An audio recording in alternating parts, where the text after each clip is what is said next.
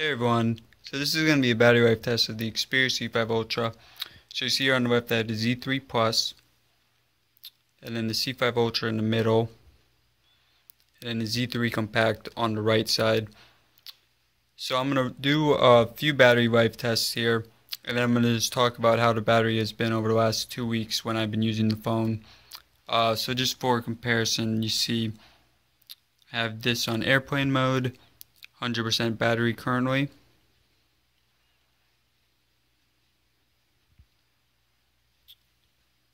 And there's no other apps open for these.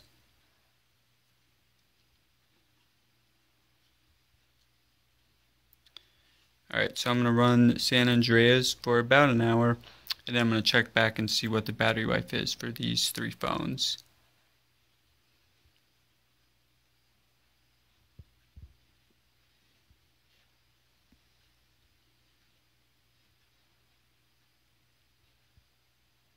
And the brightness level is also very similar across all three.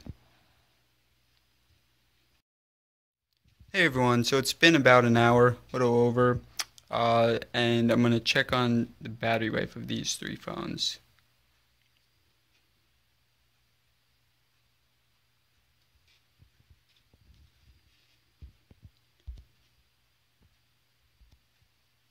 Alright, so 77 for the Z3 Plus, 80 for the C5 Ultra, and 79 for the Z3 Compact.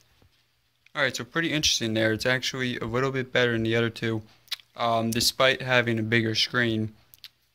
So I'm going to do a couple more battery tests on this. The first is I'm just going to let these phones sit overnight and just see what the battery life is in the morning when I wake up.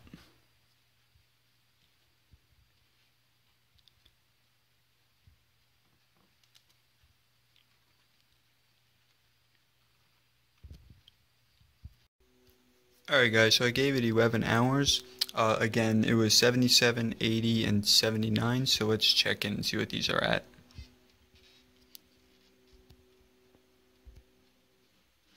$76, so only down 1% for the Z3 Plus. 77, so down 3% for the C5 Ultra. And 79, so virtually unchanged for this Z3 Compact. So this C5 Ultra performed the worst in standby mode, but of course it's only a few percent. So the next test I'm going to do is I'm going to just do screen on time, and I'm going to do that for 30 minutes. Okay, so I got it set to sleep after 30 minutes of inactivity. And to me it looks like even though these all appear to be at a similar brightness level,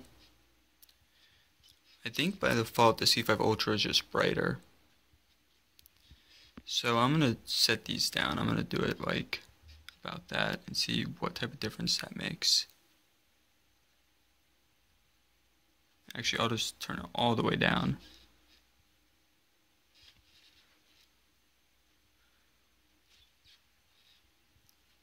Alright guys, so again I'm going to check in 30 minutes here. Alright everyone, so it's been 30 minutes, and I'm going to put the brightness now up all the way.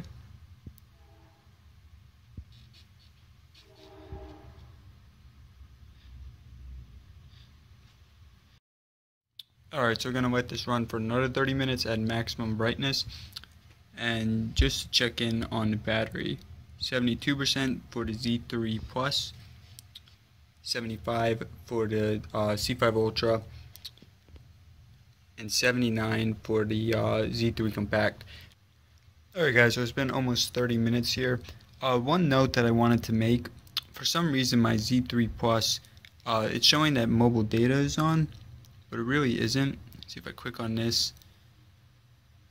Okay. So I try to press the button and turn it off, it doesn't do anything. But it's not on, and you can tell because airplane mode's on, so that's not a factor, just a glitch that it's showing that mobile data is highlighted.